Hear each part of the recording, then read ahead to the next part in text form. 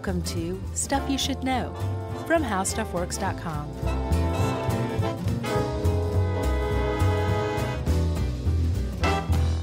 Hey, and welcome to the podcast. I'm Josh Clark, and there's Charles W. Chuck Bryant, and there's Jerry over there, and this is Stuff You Should Know. The I don't know what edition this is. It's a good one, though, I predict. Yeah, I didn't know much about this, so I was when I found it, I was like, "Wow, this is right up our alley." Yeah, this is part of what's very frequently called a hidden history of World War I.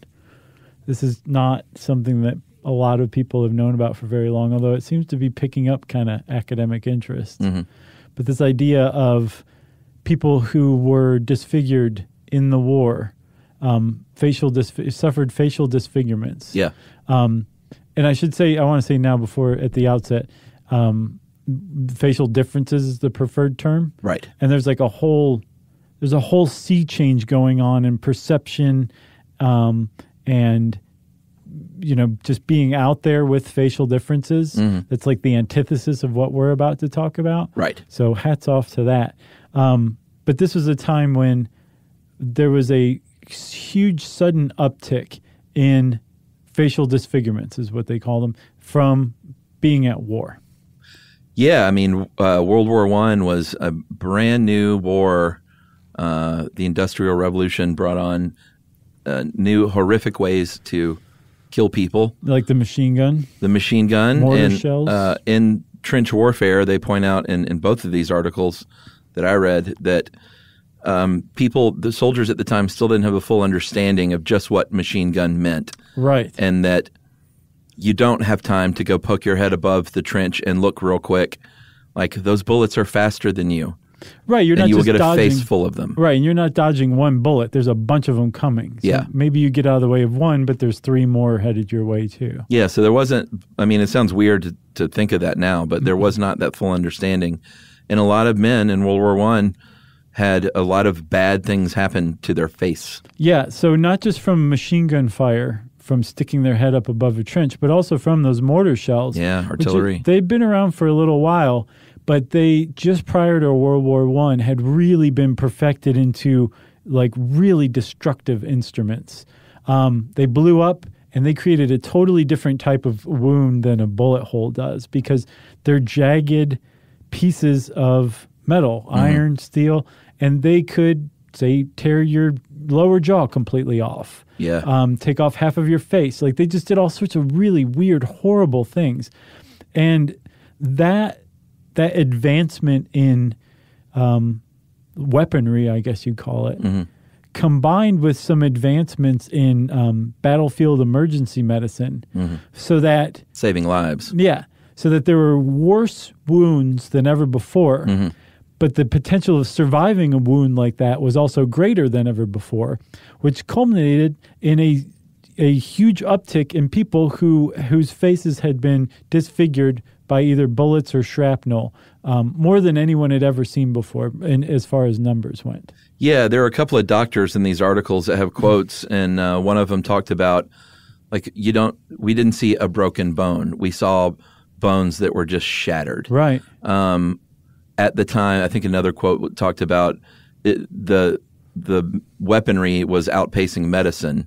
Yeah. And like you said, they were maybe able to save lives more. Right. But it was outpacing, like, well, now what do we do? Right. We don't have the means to do facial reconstruction like they will in the future. And in a very weird but also really real way, World War I pushed reconstructive surgery to advance by Big leaps time. and bounds, just by all of a sudden having a bunch of people to practice on and try new techniques on, but also having to do that all of a sudden, you know, rather than slowly taking your time. It was like, no, you need to figure this out now.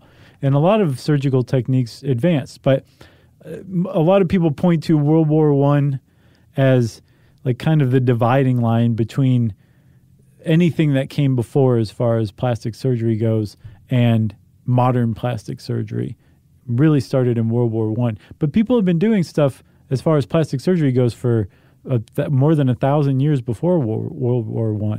Or no, about almost 3,000 years. 2,500? 3,500. 3,500 years at least. That's as far as I'm going. I'm the worst at figuring out time spans over centuries. Yeah. As you know. Yeah. That's why I never do it. You always leave it to me. I usually just say the year, and so you're like, you can figure it out how long ago that was. There you go. But about 1600 BCE is when we have evidence on paper or papyri of actual repairing things on the face like that and suturing things on the face.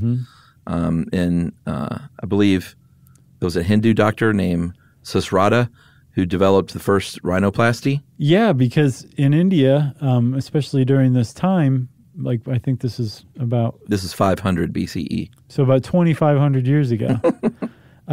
If you were caught stealing, you would get your nose lopped off. You could also get it lopped off in war. And it happened frequently enough that it was an Indian doctor at that time who created the technique of like building a new nose. Your nose could also just fall off if it was the 1700s and you had syphilis. Yes. Can you imagine something like that? No. Syphilis sounds awful. I mean, it would drive you crazy. It'd attack your spine. Yeah. But there were also these necrotic lesions called gummas. Mm-hmm. Isn't that an awful name for something that eats your face away? A gumma? Yes. Oh, I got a new gumma today. Look at this thing. Yeah. But it would eat your nose clear off. It would eat your eye out of its socket. It would eat your mouth away. And the prevalence of syphilis actually was something that kind of pushed plastic surgery along as well. Yeah, they started experimenting with skin grafting in the early 1800s. Mm-hmm. The term plastic surgery didn't actually come about until the 1800s, but they were, I can't imagine the results were great, but they were leading the way all over the world with some things like skin grafts and plastic surgery, very rudimentary and crude, but it did pave the way. Yeah, they were figuring out techniques, but again, they didn't have something like World War I to push things forward. They had syphilis, which is something. But they had like cleft palates was one. That was a surgery that had been not perfected or anything like that, but it was a surgery you'd frequently see if you were a surgeon. Mm-hmm. You might be asked to do. But World War I, again, just brought on a drove of totally different cases that no one had ever seen before. So they had to get clever. And there were a couple of people who kind of came to the fore just as far as the plastic surgery went. There was a guy from New Zealand named Gillies. What was his first name, Chuck? Mickey? You knew I was going to say that, right? Yeah. No, his name was Sir Harold Gillies. Yeah. There were a few people. And we'll talk about all of them kind of as we go here. But Sir Harold Gillies, there was a gentleman named Frances Derwent Wood, and then there was a woman named Anna Coleman Ladd. Right. And they all contributed greatly to this new cause of this really, really sad cause of these men coming home with these really terrible things that have happened to their face. And not only like I'm shunned by society, but like my kids can't look at me. Right. My wife wants to leave me. And some of these soldiers are like, and she rightfully should want to leave me. Like, how can she even look at me? Right. And it was just such an awful thing to have to live with. And they all chipped in to, I call them war masks, basically, like these wound masks. And they would make, and if you see the pictures of these, it's amazing. These before and after photos, they would make masks, and we'll get into the nitty gritty, but essentially masks to cover these, what they called then disfigurements, whether it was a missing eye, a missing nose, the lower half of your jaw. So it wouldn't be something you wore over your entire face. It would just be the part that they needed. Right. So initially it was, we can advance plastic surgery, and that's where Harold Gillies came in. He founded a hospital at Sidcup, which is outside of London from what I understand. And it was that was where you would go if you were British to get your to get plastic surgery. And you could go stay there for like 2 years, basically getting a series of surgery and a series of surgery, just one after the other, recovering, new surgery. And if they couldn't quite do it, they would send you over to Francis Derwent Wood, who we'll talk about in a second. But there were limits to plastic surgery, and when plastic surgery reached its limits, and I guess the soldier's face was still disfigured to the point where he didn't feel like he could return to society, or society was like, nah, you stay over there, then Francis Derwent Wood and Anna Coleman Ladd came into play. Yeah, he wrote, Gillies wrote, and he pioneered a lot of work that they still say is still important to modern plastic surgery. And he ended up writing a book, and he was the guy that said, before this we were doing things like cleft palates, and all of a sudden we were getting 2,000 patients a day coming in with the most horrific injuries you could imagine. Yeah. And he ended up writing a book called Plastic Surgery of the Face. And if you look at this book, and this article rightfully points out, it really demonstrates how far they had come and what they were able to do, but also what they weren't able to do at the same time. Yeah. Like their limitations, even though he was doing, for the time, really, really advanced work. Yeah, I mean, stuff where like you cut out a piece of skin and sew it to another part of your skin so that there's blood flow, and then you cut off where it was originally connected and then sew that part down. And basically you've just inchwormed skin down the face to where you want it. Like they were figuring out things like you have to keep a blood supply going or else it's going to just rot and fall off. Like really advanced stuff. And like in a lot of cases, they were able to restore the soldier's face basically back to, or some close similarity to what it was prior to the injury. But again, there were plenty of them where it was just like, we can't do anything for you, man. And that's when they would go. That it was when those cases started to build up. Francis Derwent Wood and Anna Coleman Ladd stepped in. Should we take a break? Yeah. All right, we'll take a break right now.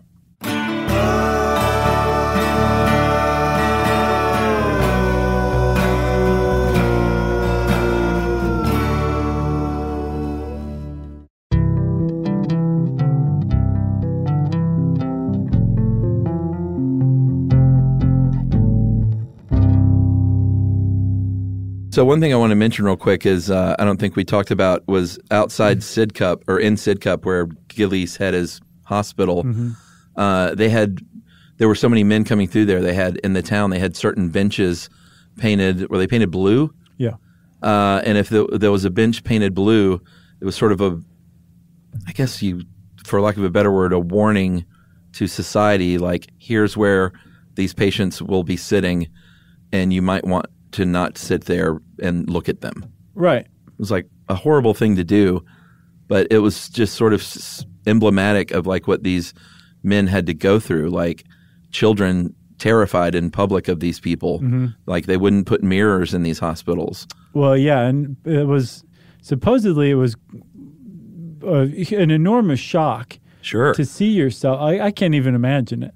Like I can't imagine what it would be like to see your face like missing major features, because and this was a recurring theme that I saw in a lot of the like academic coverage of this is like on the one hand what these people were doing was like really great and noble, and they were trying to help these people regain their identity, but at the other it's kind of like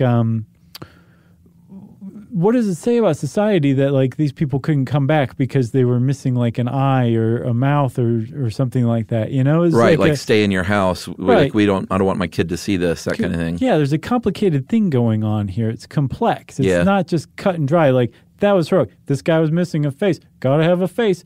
They made him a mask to cover up his deformity. Yeah. There's more to it than that, you know? I mean, we're at a place now where we're making great strides in acceptance of stuff like this. But imagine, it's still bad. Imagine what it was like back then. Yeah. Have you seen that movie Wonder? No. Oh, it's so good. What is it? It's so sweet. It's like about a little boy with facial differences and him going from homeschool to school. Yeah, I've heard about it. It's heartbreakingly sweet. Yeah. Owen Wilson's his dad. Of course, doing his Owen Wilson thing. Julia Roberts plays his mom. She does great. It's a great movie worth seeing. But yeah, there's There's a whole movement going on. I follow this account. I think they're might be British, called Changing Faces, and they're all just like out and proud. Like, this is my face. Like, I'm sorry, I can't do anything about it. I'm not going to do anything about it. You know, let's move from there. Yeah, and it's neat. It's neat to see just that change, that huge shift from you go stay over here out of society. Like, society doesn't really feel like it can ask that of people any longer. Whereas before it was like, my wife can't even look at me. She's repulsed by me and she deserves to be. That's a huge change, you know, and I think that's wonderful. Well, and it was also the same time where you would, where Kennedy would get lobotomized and stuffed in a insane asylum forever. Yeah. Never to be talked about again. Right. Or, you know, people committed family members. Like, it was a dark time for humanity. Yes. And we're just now coming out of it a little bit. Well, we've come a long way since then, obviously, but it's just amazing how much of this stuff still goes on. Sad. Should we talk about the masks? Oh, yeah. So if Harold Gillies couldn't do anything for you, you would move on to Francis Derwent Wood, who is an artiste, if there ever was one. Yes. So he had a shop called the Ten Noses Shop. Yeah, he didn't call it that. He didn't? I don't know. He may have facetiously, but it was the Tommies, the wounded British soldiers, who called it that. Yeah, TIN, as in you don't have a nose, here's one made of tin. Right. So, yeah, they called it the Ten Noses Shop. Yeah, but the official name was the Masks for Facial Disfigurement Department. Yes. And it was founded by Francis Derwent Wood, who he was, like I said, he was an artist, and he enlisted as a private in the medical corps at age 44. Yeah, which is obviously, especially back then, kind of old to do something like that. Yeah. He found pretty quickly that he didn't get a great duty. He was he described it as errand boy chores, and he had a knack, though. He was an artist, so he had a knack for coming up with some pretty ingenious things. At first, it was splints that were apparently pretty creative and sophisticated. And then those chattering teeth that just made everybody laugh. Those were his. Why was that ever a thing? I don't know. Was that supposed to be funny? I guess. Look at those teeth chatter. 70s. I guess so. That was in the Pet Rock, which, by the way, I want to do a show on that. Is there a show's worth of material, or is that like a short stuff, you think? I don't know. We'll find out. Yeah, that's a nice tease. Maybe we'll come up with a third podcast called Somewhere in Between Stuff. It's exactly 23 minutes. Yeah, exactly.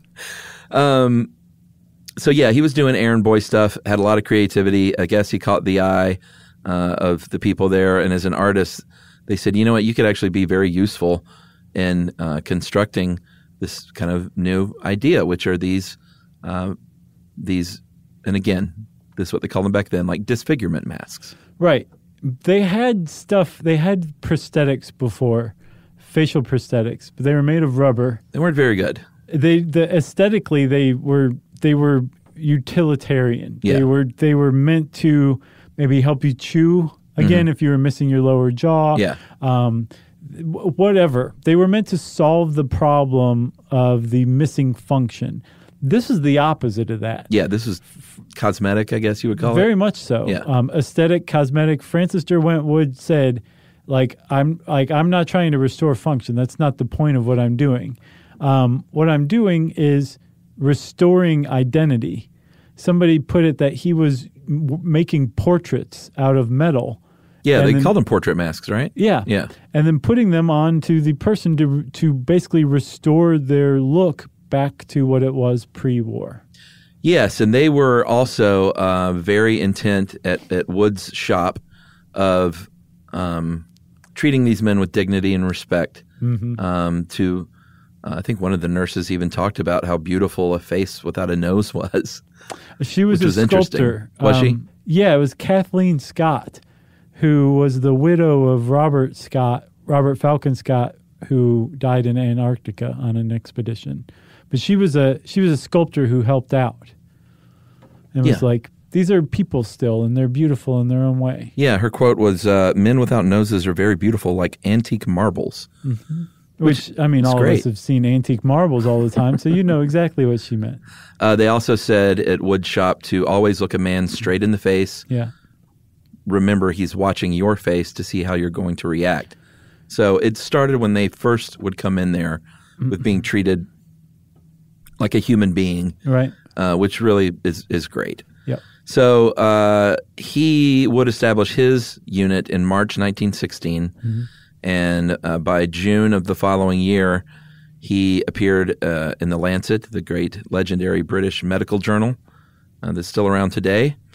And then eventually, toward the end of 1917, there was a Boston-based sculptor in the United States, obviously, and her previously to being married, she was Anna Coleman Watts, and she was very talented as a sculptor, and eventually married a man named Maynard Ladd, who was a physician. And he moved to France with him because he got a gig with the Red Cross.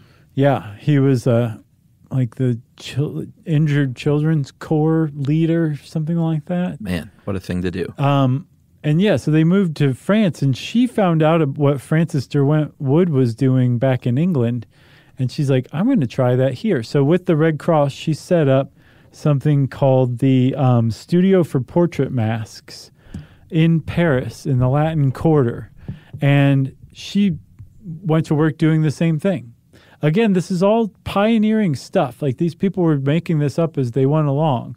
There were a couple of trained sculptors who during the war, turned their talents to restoring facial identity to men whose faces had been disfigured by shrapnel and bullets. Yeah, and by all accounts, the Ladd studio was very much the same way of like trying to set them up for success as humans and treating them with dignity. Her place in the Latin Quarter was very beautiful. It was described as a large, bright studio, plants and ivy on the walls and flowers everywhere. And she wanted to make it like, I think it's significant that these were artists and not from the medical establishment. Right. Because they wanted to set up these beautiful places for these men to come and feel good about what's going on there. And I think at the time, like, hospitals were grim. Oh, yeah. And any kind of treatment you got was just, I mean, we've talked a lot about old medicine. It was not a sunny experience in any way. Then those horrid, like, wicker wheelchairs that are the creepiest things anyone's ever seen. Yeah, so Ladd tried to set up a really lovely, cheery, welcoming space for her patients to come in, which is just great. And there's newsreel footage from that era of Ladd working in her studio with one of her patient clients. I don't know what you'd call him. Yeah. But I think he's missing a substantial part of his lower face, maybe his lower jaw. And she attaches the prosthetic, the mask, and like tucks it behind his ears, like it hangs on behind his ears, right? Yeah. And it's the neatest thing. Like, he smiles. Like, he goes from not sad but neutral, but then all of a sudden he smiles, and it's like it was a warm, genuine smile. And it's really moving because you can read about all this like we did all you want. And like, oh, here's this quote from this person, and this person said this was an amazing thing too, and here's a letter somebody wrote. But seeing that guy smile, when Anna Coleman Ladd puts the prosthetic on his face, it says it all. Like, it all comes into focus what everybody in the articles are talking about. Yeah, and there are a lot of great before and after photos of the, and we'll get in, in a few minutes on how they made these things, but there are a lot of great before and after photos. And when you look at these, because initially in 2018, is you think about, well, these people had a horrific thing happen to their face, and so now they wear a mask like attached by either eyeglasses or hooked over their ears to mesh with the rest of their face. And your first thought is like, how unbelievable did that look? But when you look at these photos, they look really good, and you can only imagine that just that sense of normalcy, for lack of a better word, meant so much to these men. Yeah, even covering it up, not fixing it, but just covering it up enough to blend in. Yeah, I think is what they were looking for. Pretty extraordinary. Yeah. You want to take another break? Yeah, let's do it. We're going to take a break, everybody. We just decided. I don't know if you heard or not. And here we go.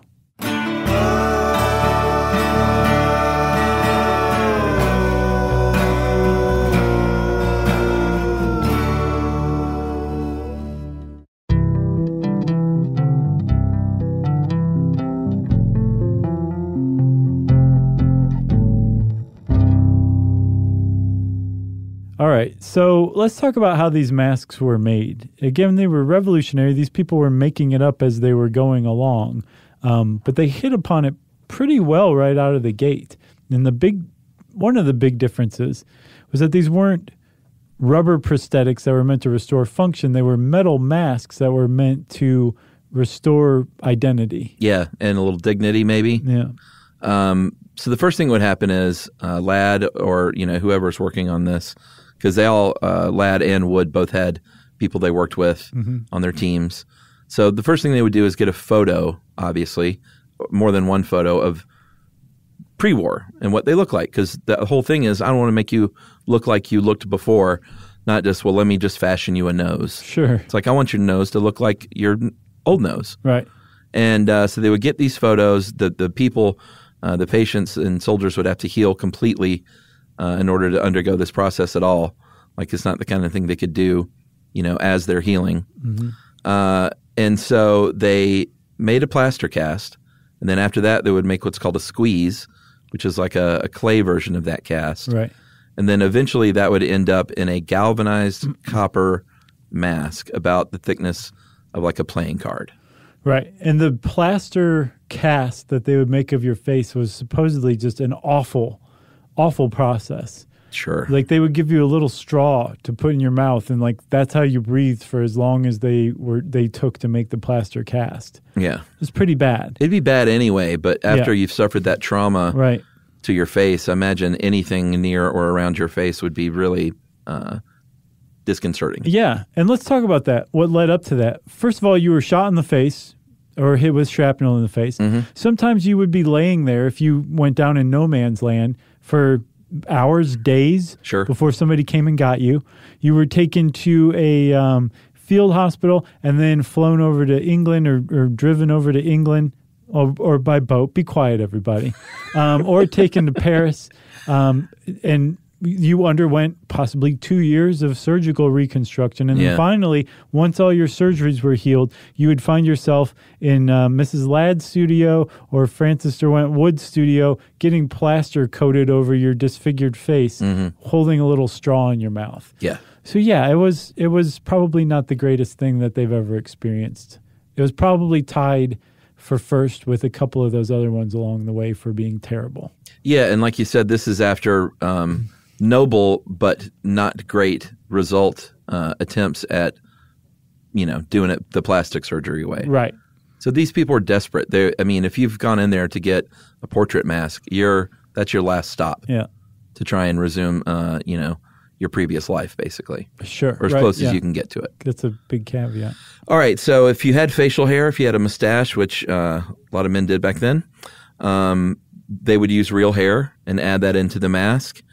I think it took her about a month to make one of these. Yeah, I don't know if you said or not, but she was credited as by far being the better artist. Like the results were really talented. Much better coming out of the Ladd studio than out of the Wood studio. Yeah. But he was faster and more prolific. Yeah, he had a lot more, I think he served a lot more patients. In the end, I believe her shop was only open about a year, and with 4 assistants, created 185 masks. Which, again, in the grand scheme of things, is not very many people, but changed all of those lives. Right. So they're from the plaster cast. You said they made a squeeze. A cast is a negative. The squeeze is a positive. And then they would use the squeeze as the model for making the cast or the mask that they needed. Yeah. And then they would cast it into copper. Yeah. 1/32 of an inch thick. And then, like you said, it would attach by spectacles or around the ear. And Mrs. Ladd, you said she used hair? Yeah. But Wood used, he painted his on. Yeah. So when you go to look up these photos, they'll have the before and after. And on the left, it's sometimes you can't even tell what this man might have previously looked like. Oh, man. Until you look at the right. Yeah. And then it looks, it's a mask, but you're like, you can tell that that's what this guy looked like. And it's like it really is true, the loss of identity that must happen, or must have happened, at least back then. And I'm sure now, too, where if you undergo a facial trauma, it's amazing how drastically it can change how you look. Your face. It just changes from what it was before. When you see some of the before pictures, so before the injury, then after the injury, and then after the mask, that before the injury and then after the injury picture, sometimes you're like, how? Like, I don't see that person in there at all. Yeah. So, yeah, I can imagine, like we said, they kept mirrors out of the ward because seeing yourself like that, especially if you were in the process of undergoing surgery, I'm sure they were like, you don't need to see this at all, buddy. Just let us keep working on you, Yeah, one of the tougher parts of this process, too, and also most important was matching the skin tone. Right. So obviously if you have a mask that doesn't look like your other, skin tone on the rest of your face, then it's going to stand out more, and your whole point was to blend in. So she would save that for last and actually fit the mask on the man and paint it while it was on their face so she could match it as exactly as possible. Right. I think used a couple of different oil paints at first. Didn't work out. Yeah, they chipped. Yeah, and then landed on enamel, which is – and these things still – we should say it's not like it would last 20 years. Like they were – it's a mask you wear every day, so it would get beat up over the years. And, wear and tear happened for sure. One of the other things with the paint, too, was apparently the hue was really difficult because on, like, an overcast day, it might look really lifelike, but then that same hue in sunlight looked, like, dead. So they had to, like, kind of split the difference between the two. So from what I saw, the paint, getting the complexion right was the hardest part for sure. But, yeah, those masks supposedly had a life expectancy of just about a couple of years. But the thing is after the war, Wood's studio closed down, and so did Ladd's.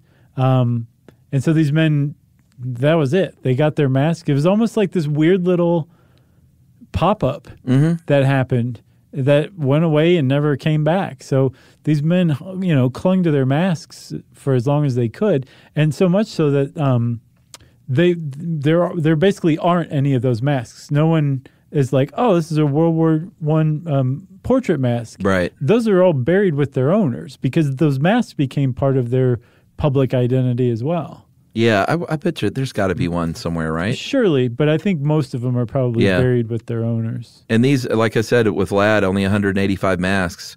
You were very lucky if you were able to get one of these. Yeah. Because there were, I believe they estimated 20,000 what they called facial casualties in World War I alone. Right. So out of that number, to only get 185 from like the best artists working is not very many people. And they think Francis Derwent Wood created more just because he was open longer and he was more prolific or he's faster, but they don't have a number. But even still, even if he made 3 times that, that's nothing compared to how many people have become facially disfigured from injuries, right? Yeah, and Ladd, she was lauded. She did a lot of interviews when she got back to the United States. In 1932, she was made a Chevalier. Nice touch. Is that right? Yeah. Chevalier of the French Legion of Honor. And she just went back to her her art when she got back to the United States. Yeah, this I want to say this awesome Smithsonian article by Carolyn Alexander who talks about this. Yeah, it's good. It mentions that her busts, like she was a sculptor, right? Yeah. And before her work in the war and after her work in the war, it's actually really kind of generic portraits of people. Yeah. It lacks like the pizzazz and like the human-like touch that her actual wartime mask efforts had. Yeah, that's really interesting. Yeah, it's cool. I like her busts. I like her style. It looks weirdly like early 20th century modern. Yeah, totally. They're good looking. And she died in 1939. She died young. She died at 60 in Santa Barbara. Francis Derwent Wood died also young. 55. Yeah, 55 years old in 1926 in London. And he was remembered, obviously, post-war as well, which is great. Public monuments, war memorials, and the Machine Gun Corps in Hyde Park Corner in London is apparently where one of the most poignant war memorials for him lays. Yeah. Lies? Lows. Sits? Yeah. Yeah. And like you said, I mean, 20,000 of these injuries and only, say, several hundred of them received masks. And again, this is a time when society didn't really want you back if you were facially disfigured in the war. So sad. And there was an idea to basically buy some land for disfigured officers, to have them just basically go live off the land over here and have a nice pension and just stay over here. And those plans didn't come to fruition. And so they were just kind of expected to just go fade away. Just go away. We don't want to see you. In Australia, apparently they had a lot of facially disfigured soldiers returning home. A lot of them would just go out and live in the bush. Yeah. You know? It'd be like living in the woods in England or the U.S. Just, okay, I'm going to go live in the woods now because you guys don't want to see my face anymore. And a lot of them committed suicide too, sad to say, or died of suspicious accidental deaths. Yeah, man, like the stories where you hear about their kids being frightened of their father and stuff after the war, just heartbreaking. Yeah, and that was supposedly a pretty recurrent anecdote in newspaper articles about these studios. Like, they're trying to save people because their own kids can't stand to be around them, you know? Yeah, but kids even scared of the mask because, it points out is while they did so much to restore it, they were still expressionless faces, right, sure. which, could creep out a kid for sure. Yes. But we've come a long way. Yes. And Wonder is proof positive of that. That's right. Go see that movie. It's good. I will. If you want to know more about facial differences, go check out, just search facial differences. Check out changingfaces.org and go see Wonder. Why not? It's a good movie. I'll check it out. That was the second one was directed to everybody. Oh, okay. Since I said that, it's time for listener mail. I'm going to call this relative of President Pierce here. Whoa, I'm in trouble. Parentheses, lighthearted. Oh, okay, good. I'm not. Hey guys, big fan. I had a baby in August, so I've been behind on the episodes. Finally got to the new short stuff where you mentioned President Franklin Pierce, and I couldn't help but laugh out loud when I heard your disdain for the man. My baby son's middle name is actually Pierce, just like his father and every other male that was born in his family. A tradition that has stemmed since, you guessed it, Franklin Pierce became president. My husband is a great, great nephew of Pierce. The best.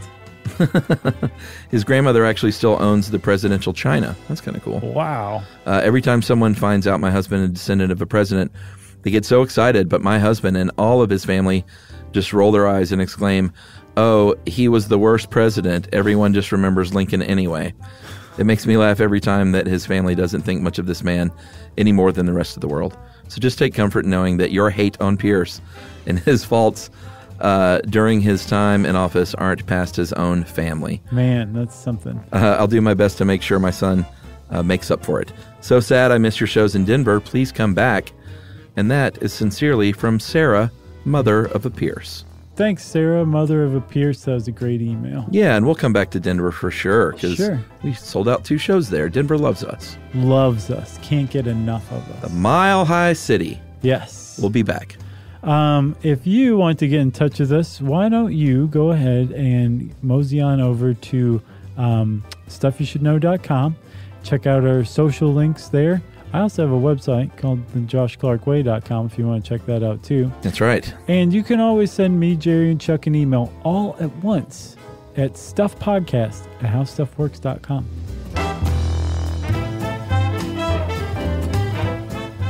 For more on this and thousands of other topics, visit howstuffworks.com.